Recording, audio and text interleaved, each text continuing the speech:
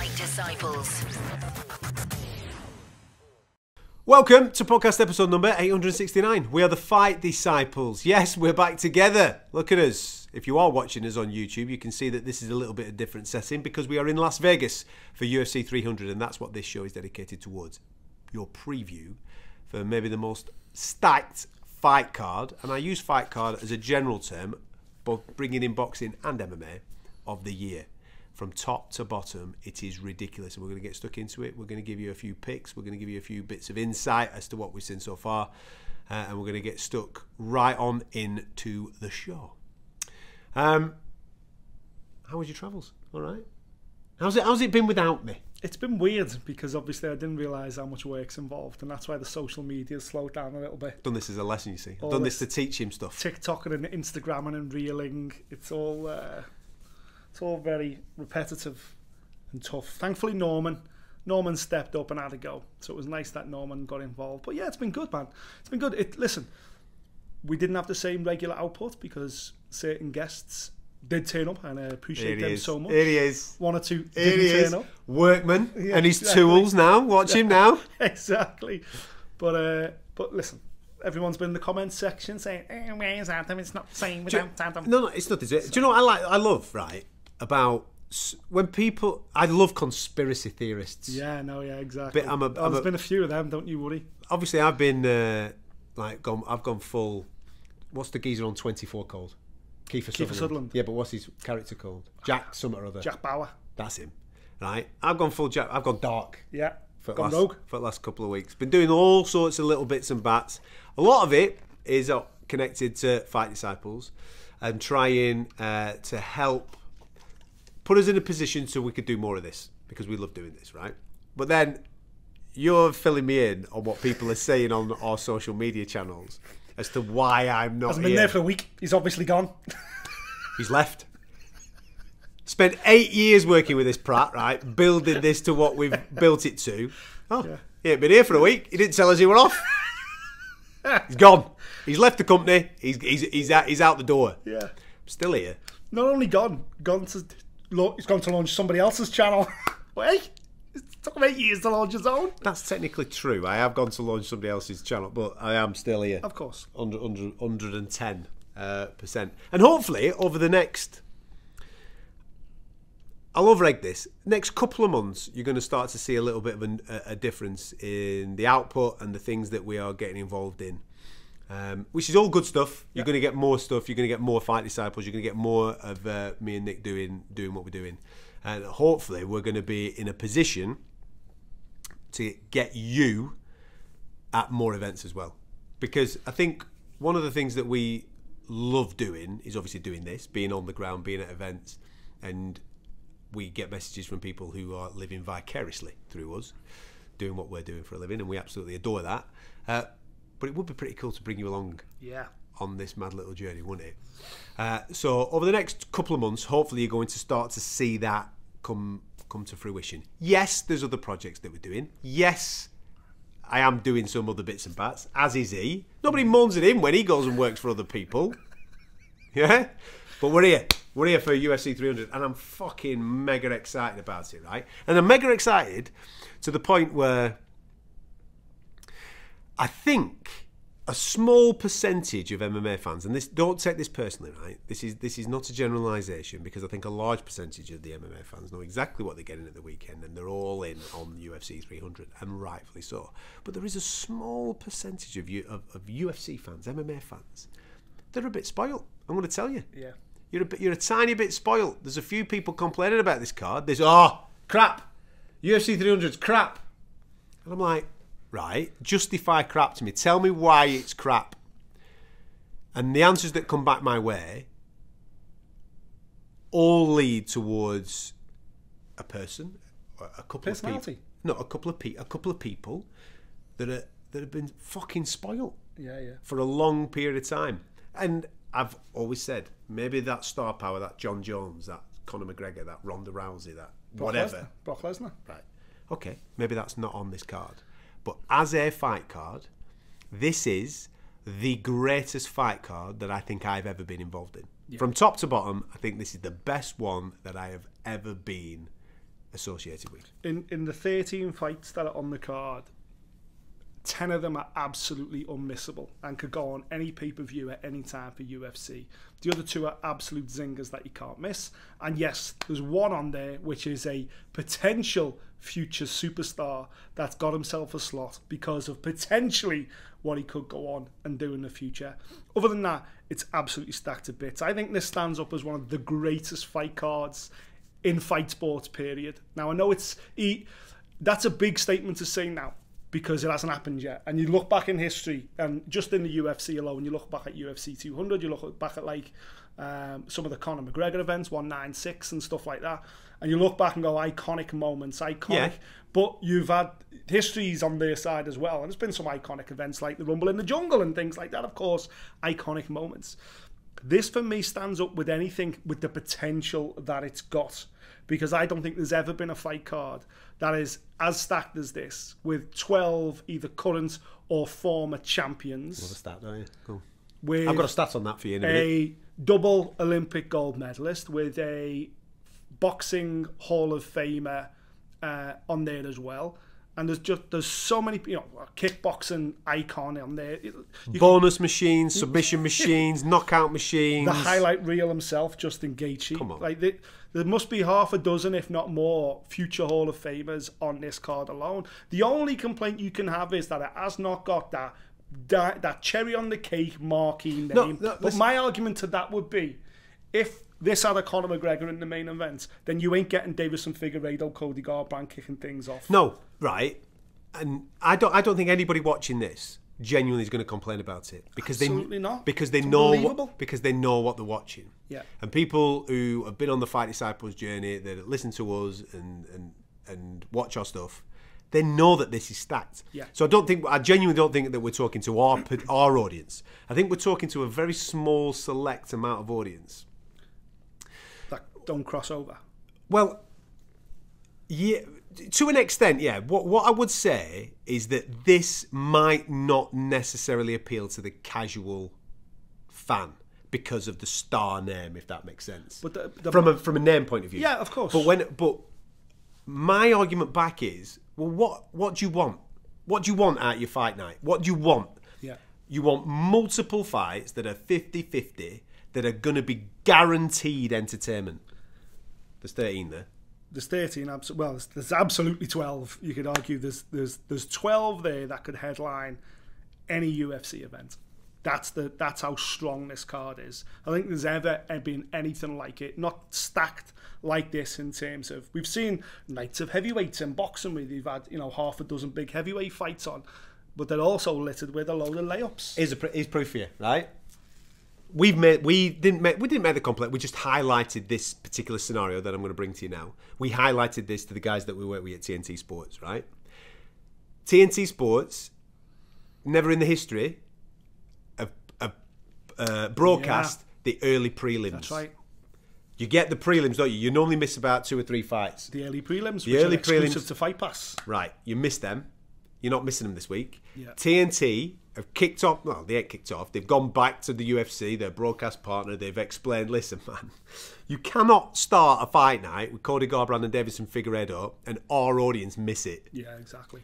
So you're getting it. 11 o'clock it'll start on Saturday evening. You will get the early prelims, you'll get the prelims, and you'll get the main card. So you don't need Fight Pass this weekend. Even though Fight Pass is brilliant, and I would recommend it for any UFC fan to get Fight Pass, if you're into it as much as we are, this weekend, it just goes to prove how stacked that card is, that TNT have gone back and said, we need to show the early prelims. Yeah, basically, if you're not used to watching UFC events, if you're come across here, because I've been pushing all week saying, if you're not into UFC, if you're not into MMA and you just follow us for the boxing or for the crack, this is the event to dip your toe into, because the very first fight on the very first prelims at 11 p.m. UK time features 2 former world champions. Is going to be an absolute belter, and the night that kicks things off.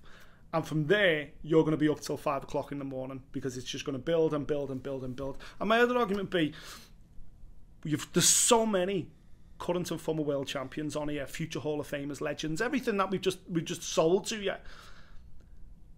What are we missing then? Oh, we're missing that star. Okay, let's talk about the star power. The cards you star, traditionally say who the star power is.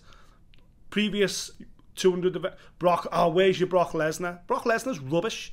He was a crossover superstar, but he was rubbish at MMA. He got completely found out. Conor McGregor's not in the same period of his career where he once was. So is Conor the big star? These are the creme de la creme of the UFC right now. Alex Pereira in the main event could well be, and is a heavyweight title away. And I know that sounds mental, but if he was to do that, he would be the greatest mixed martial artist of all time. That's how close he is. His rival Jamal Hill never lost the belt inside the Octagon. He gave it up because of an injury, and he's coming back bigger, badder, and meaner than ever before. You got an all-China superpower fight in the co-main event with Zhang Weili, who's probably, in fact, she is absolutely pound for pound the best female fighter on the planet. And she's taking on a countryman, Yan Xiaonan, who would argue, you're living my life, bitch. I got here before you. I was the first Chinese fighter in the UFC. And you came in and you've ducked in front of me. Well, now it's my turn. Justin Gaethje versus Max Holloway. Justin Gaethje versus Max Holloway. Just say that again. Justin Gaethje fights Max Holloway in a 5-round fight for the BMF belt. That alone is worth staying up till 5 o'clock in the morning. He's not even mentioned Charles Oliveira and Arman Tsarukyan. Anyway, right, listen, before we get stuck into this, you're going to edit this, aren't you? Because of my schedule this week, you're going to put you're going to put all this together, right? So the audio that you're listening to right now, that should be straightforward. But I'm going to do something now because I want to show people what we can see, because this gives you the Vegas feel, man. We want you to feel the Vegas feel. So I'm going to hit my video now, right? I can do this. You're going to chop this into that. Yeah. So okay. So people can see the picture now, right? 13 minutes in. Right. So I'll there you go. Hi. This is Nick. There he is. That's what I can see. And if you look out of Nick's window, in fact, there's us doing the podcast, as you can see. But look at that. The T-Mobile Arena. There's a helicopter flying past there, actually. In the background there, if I zoom that in, there's the Allegiant Stadium where the Super Bowl was. And there is the bad boy where the event is going down this weekend. The T-Mobile Arena. Is she going to be all right editing that back together? I can do that. Yeah? I think. Right. If not, There you go. I just wanted to show people our view because the sun's about just to to go rub down. the salt into the wounds of everyone at home. Well, the sun's about to go down, and you know what I mean. You've got to get that Vegas vibe. Yeah. I mean, all you can see right now, if you're watching us on YouTube, you can see a bedroom, can't you? It really is that simple. You alluded to the fact on the diary that is coming out very, very shortly as well. That's out by now. Day one of the diary. Day one of the diary will have been out. You'll have seen us obviously enjoying it. Oh, bumming an advertisement there on the side of the T-Mobile Arena for Canelo. Canelo Munguia. And Munguia. There you go. Bit of boxing chat for you there whilst we're on the show. But you alluded to the fact about your fast. Yes. And that you genuinely believe that do you know when you see like Dana doing his water fast and he's cutting down and he's getting his 6-pack out and all that type of stuff? Okay, you're going to clarify my point entirely here. Go on. When Dana does his fasting, yes, what does he consume? Water. Bone broth. Water. Bone broth. He drinks bone broth. Drinks bone broth. Yeah. Right. What's the difference? Of drinking a beer, a Jack Daniels and Coke, a protein shake. That's not a fast. Bone broth, protein shake. Like, what's the difference? You have lost weight though. You do look like you've lost a little bit. Yeah, mega.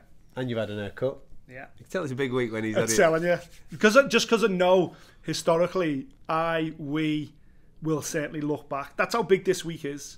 This week, like I've been to countless UFC events. Yeah, you've lost a bit of weight and had your haircut because you know it's going to be a big, significant week. So in the years to come, when people look back at the annals of history of UFC 300, look how well he looked. Look at Nick Peet there.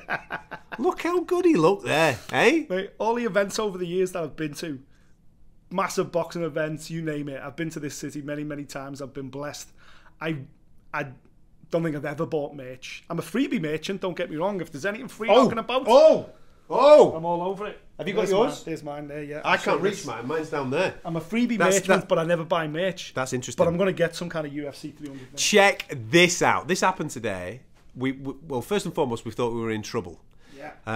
because one of the chief PR ladies of the UFC asked us to step into a different room.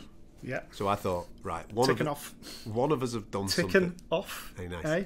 One of us have done something, so we got ourselves in bother. However, she took us into one side of the room and she went, guys, as you know, we've got many sponsors here at the UFC, one of which is Timex. Mm-hmm. And the guys at Timex would like to reward the partners, the guys who work for TNT Sports, ESPN, TSN, all these different characters from around the world would like to reward you with a bit of a gift. Seeing as that you're on site and you're here first, you get to have first pick. Timex obviously are a watch manufacturer. Look at that. Can you see that? I don't think you can get a good picture of that. There you go. Get it right up there. An official UFC Timex timepiece. Beautiful, that, isn't it? Yeah. So we've all got new watches this week. Might be sporting that tomorrow. Pretty jazzy. You love a bit of free merch, don't you? I was all in. Got one for me dad as well. I didn't really. That was a joke. He'll come at me now going, where's my watch? That was a joke, TP. Calm down. But yeah, 300 has started strong. I might buy some merch.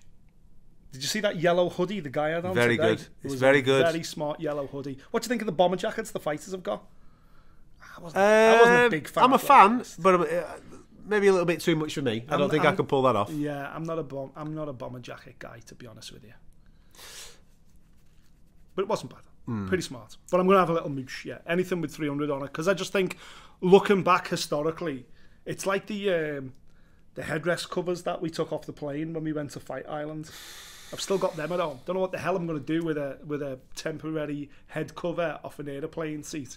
But again, that's the type of bits of merch that you've been blessed to pick up. But 300, I feel like, is going to be one we're going to look back on in years' time and go, wow, yeah, I was there, one event. Again, it feels like that. It feels like it's going to be one of them. I was there. Yeah. When that happened. And if you are a Fight Disciple that's on your way out, you know what to do. Hit us up on the socials and we'll try and arrange something this week. He will definitely be there. You've actually arranged some cool stuff this week. He knows that I can't do a lot of things this week because of various bits that I'm committed to. But he has arranged.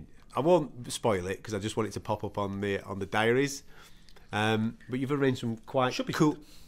He has arranged some quite cool things. So make sure you subscribe to the YouTube channel. There should be a little red dot in the corner of the video. Hit that.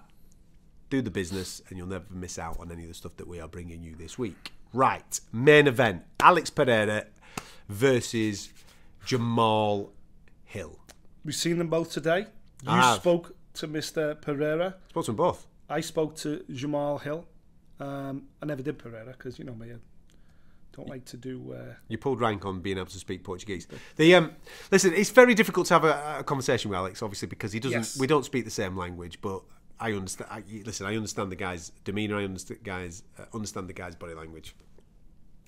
This is a fella that has done unbelievably well in a very short period of time since stepping into the UFC from Glory Kickboxing, and he's showing developments time and time again. Every time he steps in, there's massive developments, especially with the way that he can keep fights on the feet and deliver what he needs to deliver. The patterns of play are very similar every single time, but it's stopping that pattern of play. Uses those leg kicks in order to set up that big left hand, and he's putting people out for fun. The story's quite similar with Jamal Hill because he's had a short period of time bursting onto the scene. I think he, 7 fights before he became champion. Yes, there was a loss in there to Paul Craig, but he's been super impressive. And I know that the last 14 months has been difficult for him, obviously having to renege his belt. But once he spoke to the UFC and he realised what the plan was in order to get that belt back, which he's aiming to do this weekend, He's been on board with that journey. He's a super impressive guy, Jamal Hill. Very understated, isn't he? You watch him and you think, are you as talented as this person? Are you as well-rounded as this person? Are you?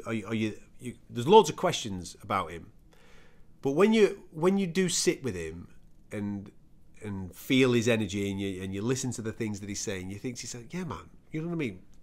MMA sometimes is very recency bias heavy, isn't it? You think you can be forgotten quite quickly. Yeah. And the division has moved massively since he gave up that belt.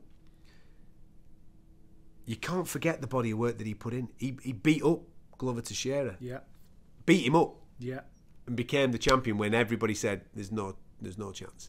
And you were telling me about the odds that are going into this fight at the weekend. Oh, he's a massive underdog coming into this. And when the fight was announced, I thought, oh, that's a big comeback fight that for Jamal Hill. That's the word, isn't it? It's the fact that it's a comeback fight. Yeah. That's what makes you go, oh, I've just seen Yuri Prochazka try and come back and go straight in with Alex Pereira. Did not end well. And I think that is the buzzword, the comeback fight. But I've got a completely different sense around this fight. Don't get me wrong, you know, I'd be lying if I said I didn't think Yuri Prochazka was absolutely in that fight. And he was in that fight before he got reckless and kind of played into Alex's hands a little bit. The difference I've found this week, because flying over, if we'd done this show last week, I'd be like, yeah, man, I'm going to go with Pereira. You know, the bookies very rarely get it wrong. I think he's the guy. But just being around Jamal Hill, watching a lot of Jamal Hill's fights on the flight on the way over, just reminded me to go, wait a minute, Jamal Hill is a bad motherfucker. Yeah. Like, he is a dog. You know, he's from Grand Rapids, Michigan, same place where Mayweather Jr.'s come from. You know, with all due respect to that part of the world, that is a really almost like a third world part of America, and there's patches of them all over America. But Grand Rapids, Michigan in general, Flint, Michigan, where Clarissa Shields comes from, water problems, all sorts of shit. Jesus H Christ, you know, that's almost the third. What have I just said? You want to say third world kind of environment? Yeah, no one gets given anything there. You got to fight your way out of the streets, quite literally. And Jamal Hill's got that dog in him, and today he was talking about becoming a champion, blah, blah. And I said, when did it actually tick though? When did you actually think, you know what, I can do this? And he was like, no, from day one, when I walked into a gym, bear in mind that was only, 6-7 years ago. I walked into a gym and me and the coaches went, I'm going to be the best at fighting in the world. And from that moment, he's never, ever changed thoughts. He's never moved in a different direction. He's got the motivation there of a young family, ever-growing young family that he fights for. I really like Jamal Hill going into this fight. Yes, I really do. And I think Alex, the talk around Alex is, oh, you could be the GOAT. You could go to heavyweight. You could do this. You could do that. And that's still the chat. Yeah. It's still the chat. You look at what you've just done to Yeri. Now you're going to do the same thing to Jamal. And then you'll be, you know, absolutely this period's light heavyweight champ. Where'd you go next? Everyone's talking about what comes next. And I think in this sport especially, maybe more than any other sport, when you're busy looking over the fence to see what comes next, something comes right behind you and bites you in the arse. We've seen it to Izzy, we've seen it to Volkanovski, we've seen it to Kamaru Usman. That's what happens in this game. And don't be surprised if come Sunday morning, the early hours, inside that arena, we hear Bruce Buffer say, I'm the new for two-time Jamal Hill. Yeah, I think all logic would point towards Alex Pereira winning, because you've been out for a long time, bad injury, coming back off that. We've just experienced it with Yuri with his shoulder. Yep. The activity levels of Alex Pereira, what Alex Pereira's done at light heavy, Jan Blachowicz and Yuri Prochazka. Logic, as you look at this fight, will go, well, logic, form, you know, recency. Alex Pereira's going to win this fight. But I think Jamal Hill's, there's something special about him. Mm-hmm. And I think he is genuinely brave enough, and that's the key word here. You know what Alex Pereira's going to do.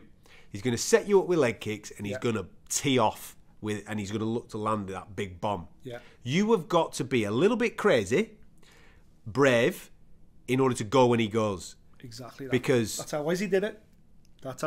Yeah. Fight fire with fire. And he's actually good coming from that southpaw stance of winning the battle of the feet. Is Jamal Hill, in order to push you into a play. He wants you on the cage. He wants you on the cage wall. He wants you there. And listen, Alex Pereira, I don't think he'll be too bothered about being there because he's going to back his power. But Jamal Hill's got some fucking lead in them hands, man. And I think he's going to be mad enough to back himself to get in before he gets got, if that makes sense. It goes early. I think someone gets knocked out within. I think it'll be a cagey start because I think they'll both respect each other's power, but I wouldn't be surprised if it's gone by 10 minutes. Yeah, I don't think it's going out the first round. I really don't. And I'm like, obviously, it could go either way. A lot of these fights that we're going to break down could go either way because it is such a sensational card. Yeah. But I've just got a feeling that Jamal Hill's going to get him. I did a preview for a betting company before I went on this mad little trip, and I picked Alex Pereira based on logic of saying he's been out too long. There's too many questions over whether that injury and all that type of stuff has healed. Alex Pereira is the form guy. I'm going with Alex Pereira to get the job done. But the more I think about it properly, and the more I pull it to pieces, and the more I spend time around people, and this is nothing against Alex Pereira because he's not shown me any weakness or anything. He's not shown me any of that. I've just gone, Jamal Hill's going to fire when he fires, and he's got some ridiculous power, that fella. Mm-hmm. He could catch him. Yeah. So, like you said, I think it's a 50-50. Someone will get knocked out in the fight. Yeah. Someone will get stopped in the fight. That's the one fight out of a cavalcade of 50-50s here. That's the one that I think the bookies might have gotten wrong, because the last odds I seen, Jamal Hall was a big underdog. I think I seen somewhere that was 12-1. He's well worth a few quid. Fucking hell. That is absolutely worth $50 or 50 pence of anybody's money. Yeah. Go on. Is it the same in co-main events? No. Do you see Yan Xiaonan having as much of a chance? No, and I'm massively biased because of part of the thing that I've been doing over the last 2 weeks is spending a lot of time at the PI in and around athletes. There has not been a day, in fact, there's not been a minute that I've been in that PI that Weili is not on the fucking mat. I have never seen anybody work as much as her. And every day, it's not the same shit. So I'll turn up and she'll be doing wrestling. Yeah. And I'm watching her going, fucking hell, that's come on. I mean, we've seen the evidence of that wrestling coming on when she fought Rose, for example. And then next day, I'll go downstairs, I'll do another job, and I'll come back upstairs. And she'll be striking. I'm thinking, well, I know that you're fucking elite at that. And it's honestly, mate, it's like a gunshot going off when she's hitting pads. Yeah. It's ridiculous. The timing, the power, the ferocity that she's throwing stuff at. I genuinely believe that right now, Zheng Weili is the best female fighter on the planet. I can't, and she's not switched off. It's not like she's got comfortable with being the best. She's not got comfortable with being the champ. No. She's working fucking harder. She's striving for more. Mate, it's mad. She's just doubling down on it. Everybody can have an off day. Yan Xiaonan last time out I thought was absolutely brilliant. Yep. And really first knockout in the UFC. Yeah, and really like maybe go, whoa, okay. She's here on merit. Oh, she's no not doubt. She's not here for the headline first all China super fight. She's here because she deserves to be the next contender. But she's fighting the best female fighter on the planet, and that's going to you're going to have to do something incredible to stop Weili Zhang at the weekend. Rose did it. It's not impossible. No, but it can be done. But I've spoken last week when I was at the Apex show. Spoke to Rose, and I think she'll be open and admitting this publicly. The reason she's gone up in weight to obviously chase her own dreams of becoming a multi-weight world champion, but I think half of it as well is quite thankful. Like, I'm not fucking fighting her again. Yeah. Because the first fight she knocks her out, and it's Rose's night, and Rose's. Of course. The second fight is tough, man. Well, that was New York, wasn't it? That's a proper scrap. I personally thought that Weili did enough to get it that night. You were on Rosie's side. Obviously, the judges went Rosie's way. That was a tight as fuck fight. Weili is not the same person that fought that night. She's ahead of that now. Look at the performances that she's put in against Joanna and all these characters. She's getting better all the time. And I know why, because I'm watching her on the mats putting that graft in. Yeah. The best version of Weili's turning up on Saturday night. Yeah, she fucking battered Lamos last time out as well. I listen, it's a fight, an elite fight. She's here on merit as Yan Xiaonan, but Weili Zhang is a special character. Yeah, but and I agree with all that. And I do think she's the best female fighter on the planet right now. And for me, she's pound for pound top 10 period across both sexes. It doesn't matter. She's that good. But Yan Xiaonan was the first Chinese female fighter in the UFC, and Zhang came in, bypassed her because she was a little bit more pleasing marketable, on the eye in terms of like getting finishes. Zhang a lot of points decisions. She also had a bad run, Zhang, where she lost back-to-back fights. I think it was Esparza and Rodriguez. And then, but since then, she's rebuilt. Yeah. Since then, she's gone to Team Alpha Male. She's got this incredible relationship with Uriah Faber. They're They're producing the goods. They're producing the results. She's just got her first finish against Jessica Andrade, who is a former UFC champion. And on this card. She fucking did to her what she usually does to other people. And also, and I think this has got to be the underlying factor here, is that it's fucking Derby Day. Do you know what I mean? It's two girls from the same, like, whatever you got, oh, UFC belts on the line, oh, pound for pound star, great. Mate, this is bragging rights for life in China. This is who is the best female fighter in all of Asia. Like, they are fighting for that level of legacy, that level of respect. And when shit like that happens, people drop levels and rate. Mate, I've just had to sit through fucking Liverpool labouring to 2 defeats to fucking Man United, who are absolutely garbage. Well, a draw and a defeat to Manchester United, who are mid-table mediocre at best right now. And Liverpool are, right up there challenging in Klopp's farewell season. But what happened? Because you put too much emphasis on the event rather than taking the opponent for, well, she's ranked here or they're ranked there on merit. We should beat them. We'll run through them.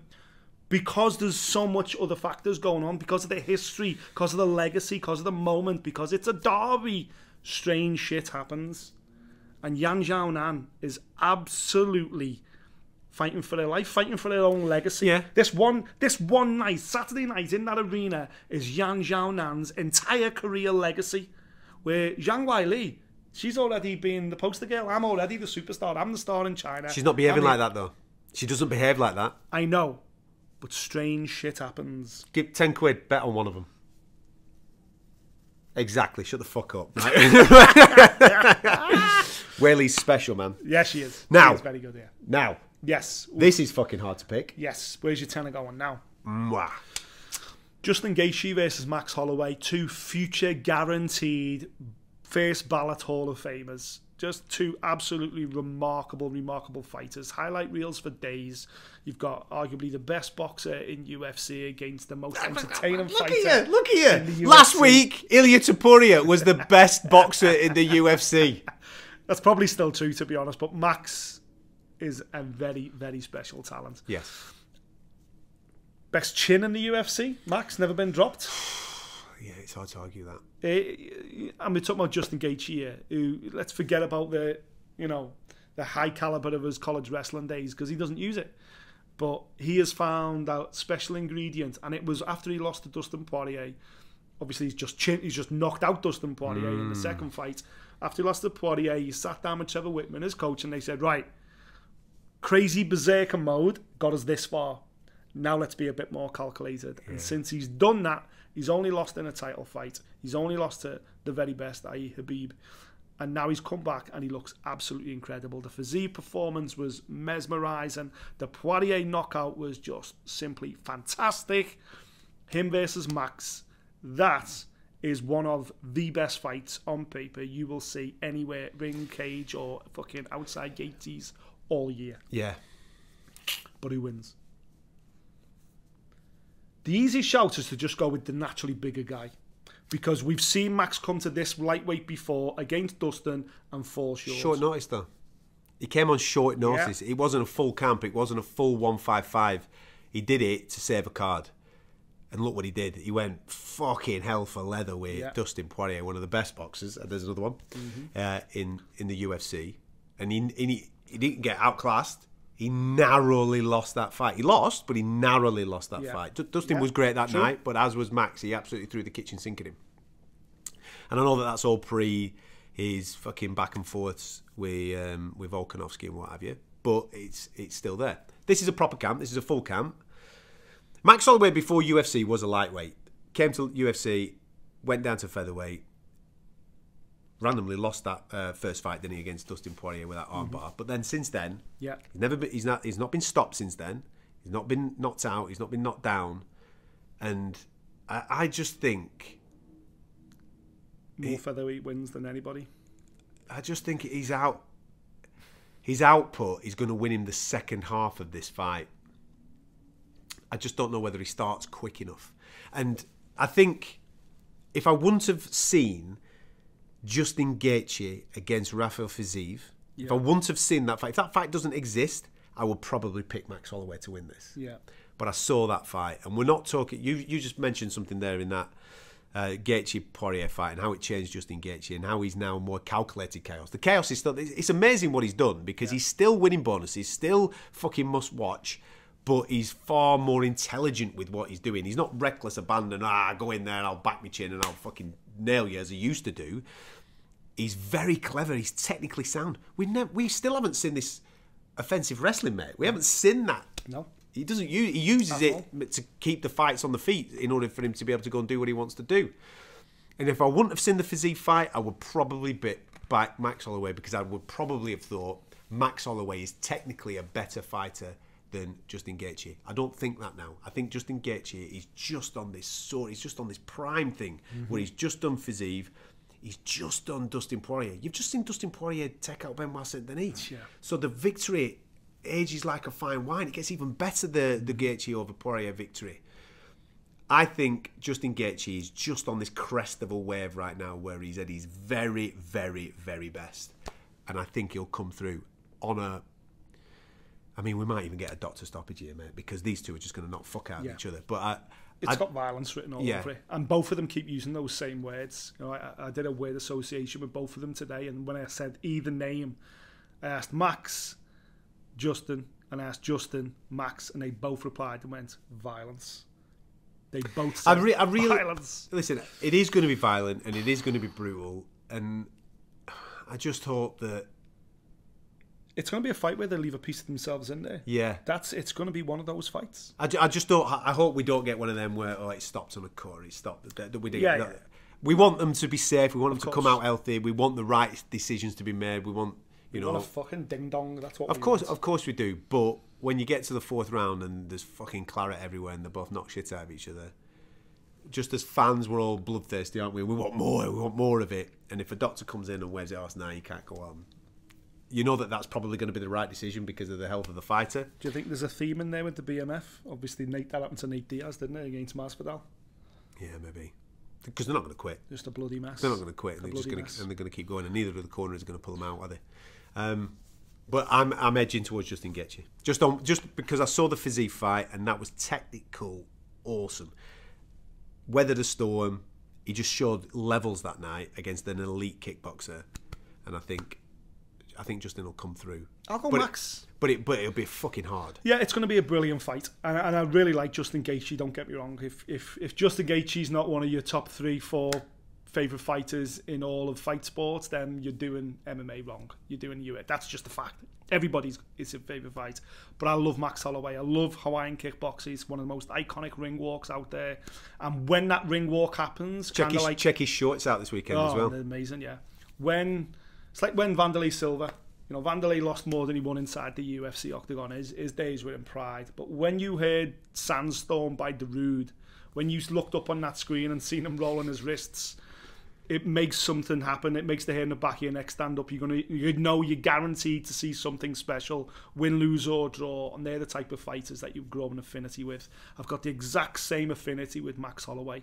He's been here forever and a day, and yet when they play Hawaiian kickboxer, I will be all in on Max Holloway. Atmosphere is going to be unbelievable when them two work. Oh, it's going to be insane. And you know why? Because it's set up by Cowboy Oliveira versus Armand Tsarukyan. Not Cowboy Oliveira. He's not fighting. Oh, Charlie Olives Oliveira. Of course. Right, the main man. Charles Oliveira, man. What a fight that is. We haven't seen Tsarukyan. Our boys over the block, I said they've been hanging out with Tsarukyan all this week. I spoke to them yesterday. They said he's in absolutely sensational We've spoken to him though before. Yeah. We know what type of character he is. This fight week, it won't be a bad thing that he didn't do any media today. His media starts tomorrow with the media junket. Won't be a bad thing that he's had that extra day's break, extra day to prepare, extra day to get ready for his weight cut, everything else. Listen, these guys are all consummate professionals, I'm aware of that, but the pressure here for me is on Charles Oliveira, not Armand Tsarukyan. Yeah, this is like when Gaethje fought for Fiziev. Yeah, it's a final eliminator. The UFC have said this is a final eliminator. Now, don't get me wrong. If Justin Gaethje or Max Holloway does something sensational, of course, the fan demand for either of those guys to maybe fight Islam next may well supersede it. But Charles Oliveira versus Armand Tsarukyan, just like that fight, just like the fight that follows it, cannot not deliver. No. Because they are both absolutely sensational, but also reckless as fuck. Yeah. And they use their recklessness to open opportunities to get finishes. They're just super aggressive. Yeah.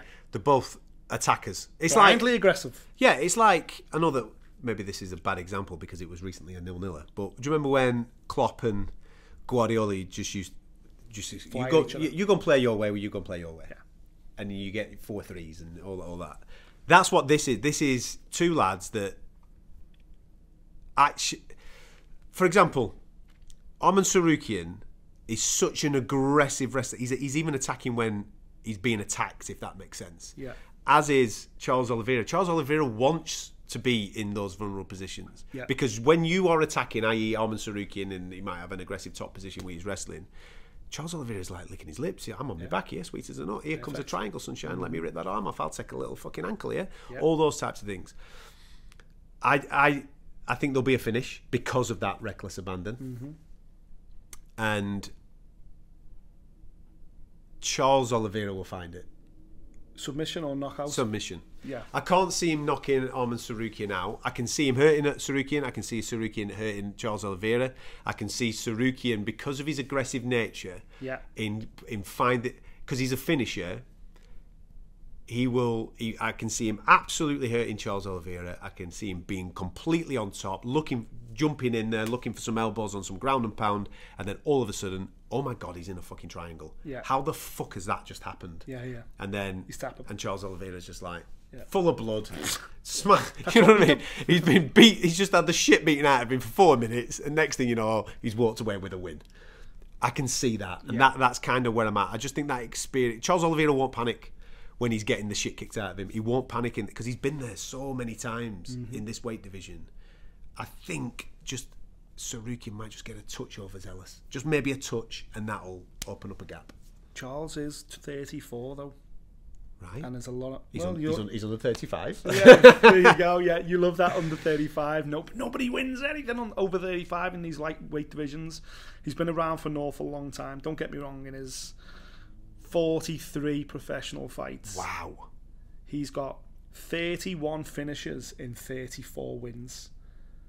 And he's been in the UFC forever and a day. This is fighting the best guys on the planet. He is an absolute finish machine. But look at the dudes that he's finished. Out of those 9 where he's been finished, most of them, where he's lost, most of them have been finishes as well. Judges are very rarely required for Charles Oliveira fights, period. But Arman Sarukian himself, he's got 14 finishes in his 21 wins, 9 knockouts, 5 submissions. Okay, we haven't really seen the finishing machine Sarukian in the UFC just yet.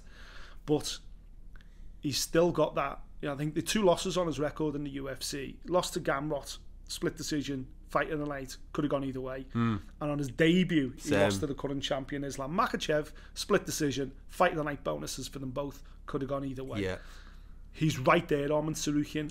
All he needs is a signature scalp. The signature scalp is Charles. This is as big as it gets, other than the champion. Yeah. So I'm going to go Sarukian. I think Arman's going to get it done. I really do. And that breaks me heart to say, because Charles Oliveira, just like Justin Gaethje, are 2 of my favourite fighters. But I just think timing is everything. And I think a little bit like Ilya Tapora getting Volkanovski, I think this is Arman Sarukian getting Charles Oliveira. I think 2024 could be the year of the new guard coming through. What kicks off this main card? Bo Nickel versus Cody Bundage. So that's the only fight on the card where... He's an impressive dude called Bo Nickel. Bo is, yeah. Absolutely, yeah. Listen, I think I've been... I wouldn't say hypercritical of Bo, because how can you be critical of a guy that finishes everybody in the first round? I think the big thing is, okay, the UFC, he's got what people like to call the Dana White privilege, because the UFC realise how much of a potential superstar they've got on their hands. This guy has got Olympic caliber wrestling. And in the world of college wrestling, he is the fucking demigod. So he's come over to MMA, into the UFC. They realise there's an untapped fan base there that love what he does. And because he's wrestled at such a high level, because he has been All-American and all these titles in college wrestling, he's so good with media. He's so good when you speak to him. He's incredibly humble. He's the type of guy, he's a classic All-American, isn't he? Big chiseled jaw, the Johnny Bravo haircut, everything else. But when you speak to him, you can't not be engaged by him, and you want to root for him because he's surprisingly super humble. And he's like, yeah, man, listen, I'm on a journey. I'm going a long way. I'm on this UFC 300 card, and I totally appreciate the opportunity I've got here. But he knows he's on a journey, and he knows there's significant steps yet he's got to take to win people over. Do we know yet whether he is a Dana White privileged fighter in the shape of a Sean O'Malley, that he's being given these opportunities because he's going to get there, or is he a CM Punk type character who's getting these opportunities because he's bringing something eyeballs but really hasn't got the potential to go much further? Of course. He's far better than the CM Punk Of course. comparison. But the jury's still know, out. aren't we? No, the jury's still out. I mean, the jury was out on Sean O'Malley for a long time. And then he fought Pierre Diane. And you think, okay. And then he knocked out Aljamain Sterling. And you go, okay. He's the guy. So I think it's going to be that. You're not going to know until he's there, because you know that the wrestling pedigree's there. But as we know, this game has changed so much over 30 years. He's got the best base. Wrestling is the best base. Yeah. But what's the rest of it look like? What their man's looking like? Find out at the weekend, because Cody Brunridge, he's looking at this going, fucking hell, you give me a ticket. I'm on the bloody main card here, kid. Of course, absolutely. You give Cody me the All-American. Yeah. Sweet as. It's a lottery. It's literally a lottery ticket. But punching that lottery ticket hard ain't going to be easy. What did you make of Yuri today? Interesting dude, isn't he? Yeah, I love Yuri, and it was a tough conversation, because I think with Yuri you need time to massage him, not massage his ego, not that at all. Just time to get in his mind a little bit and bring out the very best of him. Plus, you need a quiet environment. We're in noisy environments today doing these interviews. The interview I had with him today was very social driven. So it was like, give me an answer to this, this, and this. Give me an answer to this, this, and this. And I don't think you get the best out of Yuri Prochazka. No, you don't. In those moments. You want him to ponder and think. Yeah, of course. But do I think this is a great fight for him? Absolutely. Alexander Rakic is the guy. It's a perfect fight for someone coming off the back of a loss in a title fight, his first fight in however many years for Yuri because of the injury. He loses to Alex Pereira in the main event in New York. How'd you bounce back? Put him in with Alexander Rakic, who right now has found good form. Yeah. That was at one point, before Yuri even appeared in the UFC, we were talking about Alexander Rakic of being this, Eastern European that was going to come in and take over. And he lost a couple and kind of slid away. And I think he's got himself back though, no? That's what I mean. Yeah, but for Rakic himself, it's like, who better than the former champion to right, I'm rubber stamping my shot It's next. a great fight. I don't know. I don't know how that one's going to go, He's so unorthodox as Yuri, isn't he, with his striking, and you want it to be successful and you want it to work, but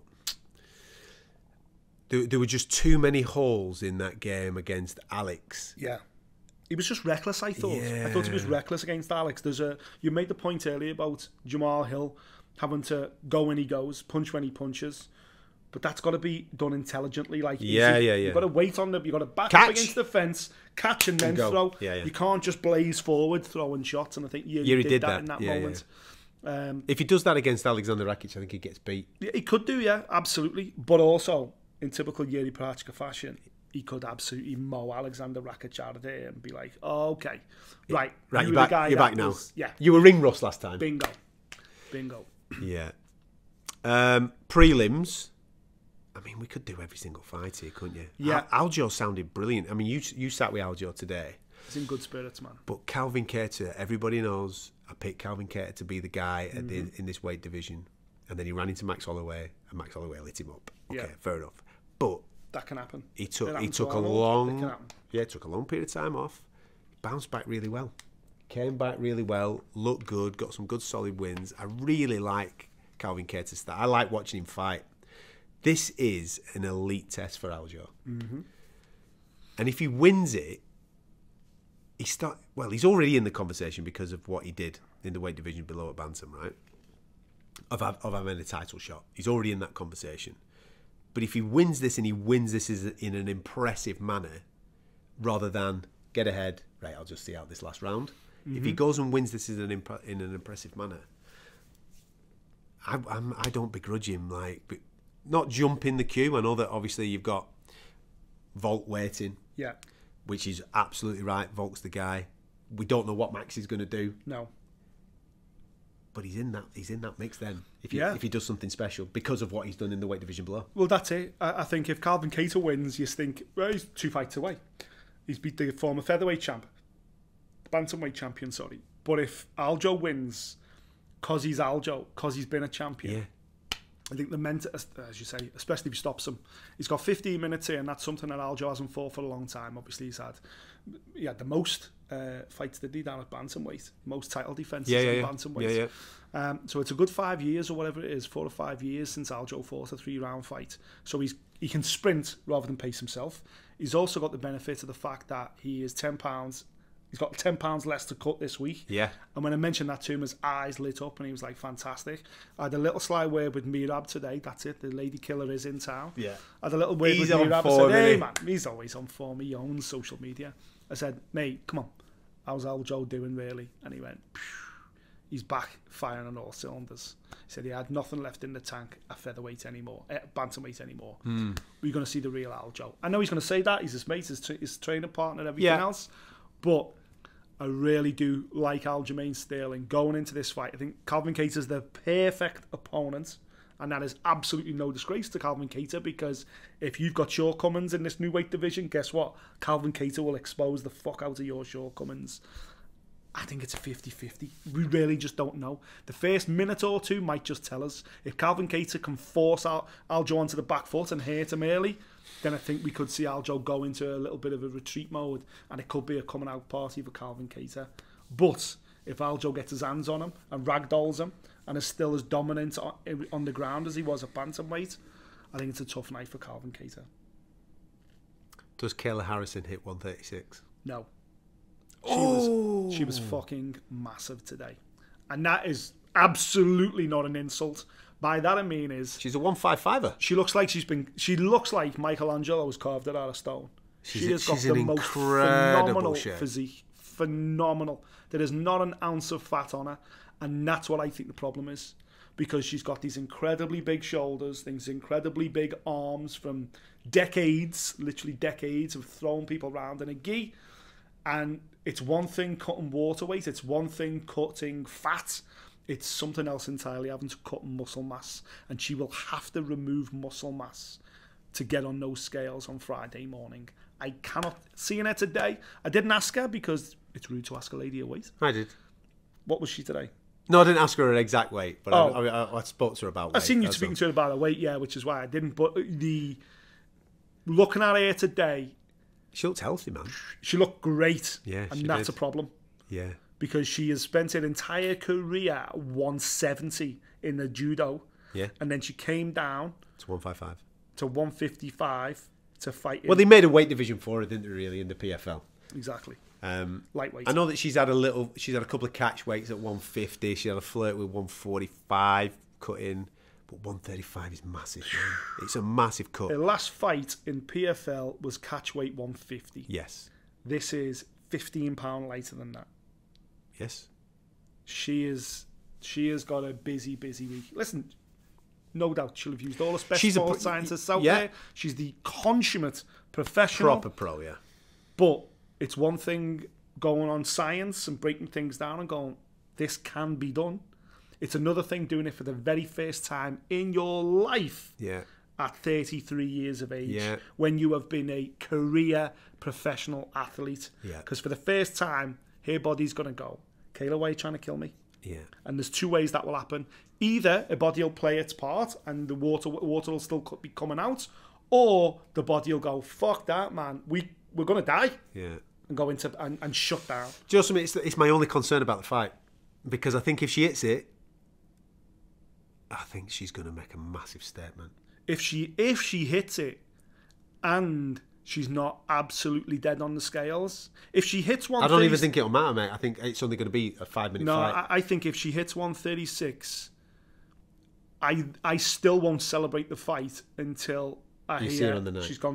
She's gone to bed healthy on Friday night. Oh, right, okay. Because I think hitting 136 might put in such a vulnerable position that the medics might not pass her. Yeah, you might be right. Literally Saturday lunchtime when it's like, yeah, man, she's fine. Here she is, fucking, having some breakfast Saturday morning. Then I'll be like, Fuck. Holly, run.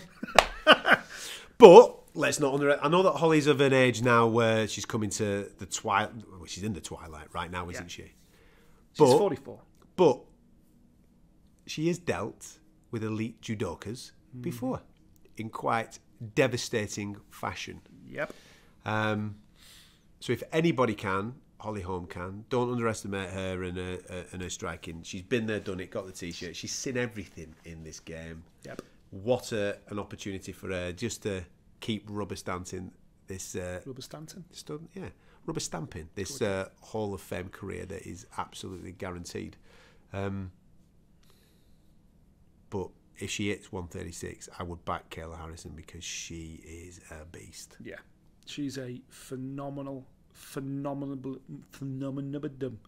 She's a very impressive person in all ways that you could possibly imagine. She's incredibly humble, incredibly talented, got a work ethic that cannot be denied. 2 gold medals sitting in a sock drawer at home.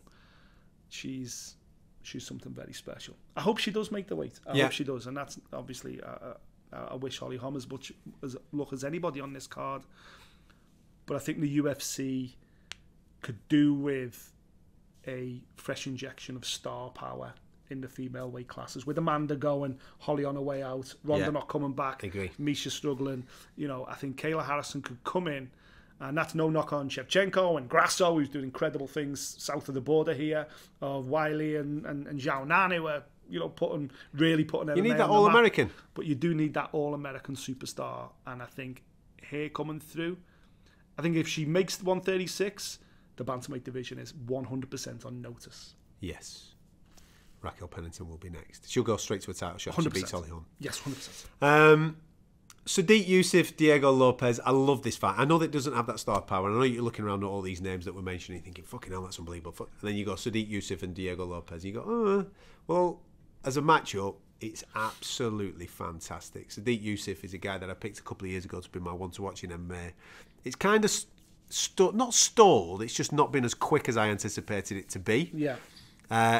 Whereas, in total contrast, Diego Lopez bounced into the UFC, lost his first fight, has got one of the greatest haircuts that I've ever seen in my entire life. That's fresh coming from me, who's incredibly follically challenged. But he is just all action, mate. It's so great to watch. I think it's a brilliant piece of matchmaking. He's the guy that's really broke through in the last 12 months in the UFC. Diego Lopez, he came in at late notice, lost that fight. He is a bit of a veteran, you know. I think he's got 6 or 7 losses on his record. You know, he's not like spring chicken, young prospect type thing. He is been around a long time, based in Mexico, fights out of Brazil, comes into the UFC. He's got that incredible mullet, and everyone's like, oh yeah, okay. But last year he stole the show. Last year every fight he was in was super entertaining, bonus winning, and he has become a real strong fans' favourite. For Sadiq Youssef, it's kind of like now or never, baby. You know, you're ranked in the top 15, but it's one thing losing to Arnold Allen and Edson Barbosa, people ranked above you. It's something else entirely losing to people who aren't even ranked. And Lopez, the UFC have gone, right, your reward for breaking through is a ranked opponent, and Sadiq Youssef has got to stand up. So, yeah, I think it's a cracking fight. You spent some time with Moicano today, man. Money Moicano, baby. I like over your shoulder, I'm watching that going, what is going on over there? Like, you with your Scouse accent, him with his broken accent of English, and some of the things that he was saying, it looked carnage. It was carnage, yeah. It was mega. Hopefully the TNT put the whole thing out, but I basically just went, what do you keep picking on my mate for? And he was like, hey, and I went, Paddy Pimlet's my neighbour. Will you leave Paddy alone? And he was like, nah, man, come on. I want to get that fight on. Business. But, yeah, exactly. Now, to be fair, listen, and I said to him, mate, if you beat Jalen Turner at the weekend, very tough ask. You're going to be ranked in the top 10, and you're still talking about Paddy. But he's like, yeah, man, listen, this is prize fighting at the end of the day. I see Paddy as having a big paycheck hanging over his head, and it's a fight that Paddy likes as well. I think we could actually see the fight, regardless of what happens on Saturday. Yeah, coming to. I think he gets beat on Saturday, mate. I like Jalen Turner. Yeah, I think he's very good, and we know what Renato wants to do. Yeah. Jalen's not thick. His takedown defence is very, very good. Nice, long and rangy. I think he'll just keep him at range. Yeah, Jalen Turner's he's the one lightweight out there that's completely and utterly unique in the fact that he's 19'12", and he's just fucking massive. And when you've got that size and that range, and he knows how to fight long as well, he knows how to use his range. He's got very good takedown defense because he's got those incredibly long limbs. I think it's a tough night for Money Moicano, but I want Money Moicano to come through. I want him to come through. I want him to get that microphone. I want to call for Paddy Pimblett. I want us to be all marching to Manchester in the summer to see Moicano versus Pimblett. The total contrast in athlete sizes here, from Jalen Turner being absolutely gigantic for the weight division that he's in. Jessica Andrade is tiny. I know. Like proper tiny. It blows me away. Every time I see her, I'm like going, jeez, man.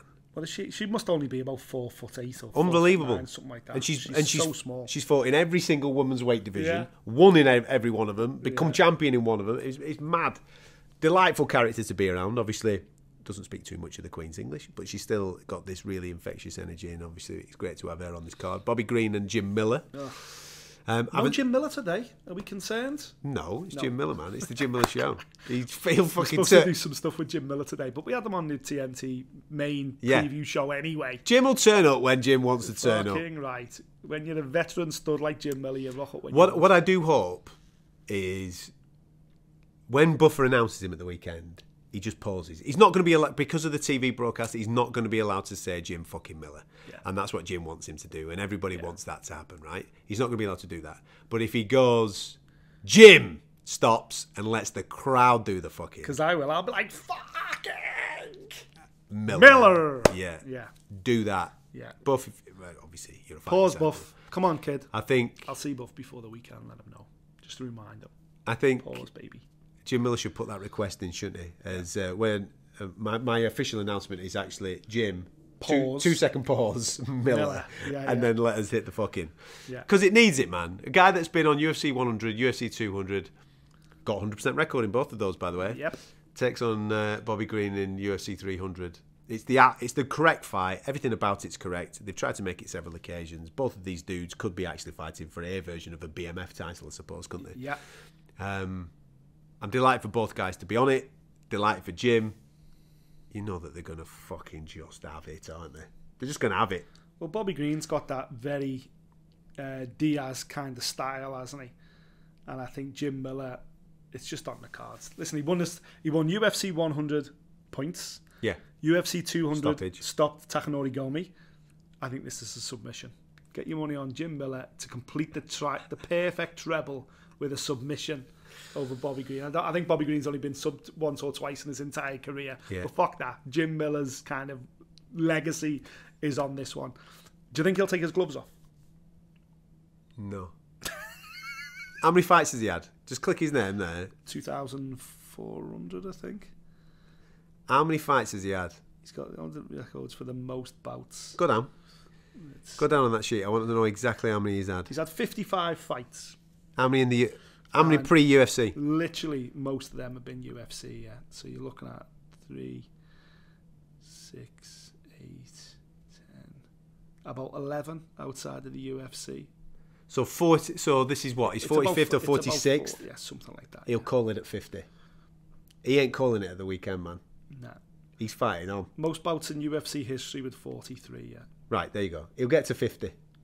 That's what he'll do. 7 more fights. Yeah, he'll have 7 more, mate. If he has 7 more fights, if he only had 1 fight a year, he'd make UFC 400. He's not doing that. He's already told us, listen, if I'm there at UFC 400, call. Put me down is what he said. Yeah. Put me down. Stop it. He would only be 46, though. Nothing surprising with Jim Miller, mate. He's a fucking... Randy Couture fought the UFC at 47.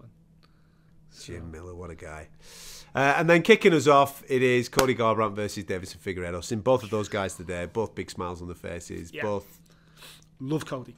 I love them both. Yeah, love him. Cody is he's a great guy, and obviously you've got it's easier to build a relationship with Cody because you obviously speak the same language as him. Yeah. But Davison, mate, he was the flyweight division for a short period of time, wasn't he? Superb fighter. The Brazilian Zoolander. What was he? A sushi chef, a women's hairdresser. Yeah. Like, he's ticked all these boxes, a little bit of a renaissance man. And was the man for a short period of time. He was the man in the flyweight division. Now he's up at bantamweight. Weirdly, do you know what I heard today? Weirdly, even though he's the guy coming up to bantamweight, he's struggling at the weight. Well, that doesn't surprise me, because he's definitely filled out. I saw him sit down and thought, fucking hell, you look healthy as fuck, mate. Like, yeah. He looks stocky. Cody spends his life in the PI, so he's in great nick. Cody called for this. Yeah, Cody off his last victory, he called for this. He got on the microphone, he said, I want Davison Figueiredo. So here you go, sunshine. You've got it. And if you beat Davison, if he knocks out Davison Figueiredo, beats Davison Figueiredo, Cody Garbrandt's still a name. I don't give a shit what anybody says. In fact, both of them. Whoever, if you win this in a sensational fashion, you're a big enough name to start talking about title shots. Yes. I don't think you get it straight away. No. You might get an eliminator, but you're a big enough name to say, right, I've knocked out this dude.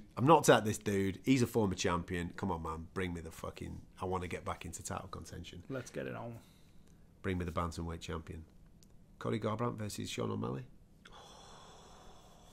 Fucking hell. Nobody's fucking wrestling in that fight, are they? No, absolutely not. I don't think Cody's there, but beating Davison Figueiredo by stoppage is the ultimate way to get on the microphone and call for that opportunity. It's a great fight. It's a great fight for any UFC card. To kick off, to be the first of 13 fights at UFC 300. You will see that fight live in the UK at 11 p.m. It will be on TNT, as we said earlier. Davison Figueiredo versus Cody Garbrandt is the fucking curtain jerker. That's how outrageous 300 is. It's the best. It's the best. It is the best. Will we ever see a fight card like it again? I don't know. I just hope when we do the review show Sunday morning, I just hope it lives up to expectation. But looking at those matchups, looking at those... Well, they put 12 fights on. So you're going to get... There's going to be 5 there that you go, fucking hell. Yeah. At least 5. Yeah. And that's if it's a bad night. If it's a good night... All 12. All 13. There could be 13 bonuses there. Woo! Make sure you subscribe to our channel. We're about to go out. We just recorded this podcast. So we're about to go out. You're probably going to see the diary of us going out before you see this podcast. I know that sounds a little bit weird. We definitely will, because I'm not editing this now. I want to stay. Okay, so we're going to go out. We're going to go meet up with Mr. Bispin, catch up, have a drink, probably tell some tales. He'll probably be featured as well. There'll be daily diaries throughout the course of the week because there's loads of media obligations. There's also hot rumours that UFC 303's main event might just be in town, being announced Thursday, and we'll be around it, so we'll try and get you some access to that as well. All right? So make sure you subscribe to us. We are the Fight Disciples. You can subscribe on our YouTube channel. There's a button in the corner of this video. If you click that, it's subscribe button, all that type of malarkey. And if you just want an audio feed, you can get that via our website, fightdisciples.com, Spotify, the works. Everything is there. Go and get yourself stuck in. Thank you very much for tuning in. I know it's been a little bit all over the place over the last couple of weeks, but things will be getting back to normal, especially from next Monday. But this week, we are in Las Vegas on the ground for UFC 300, the greatest show on earth. We'll catch you next time. Fight Disciples.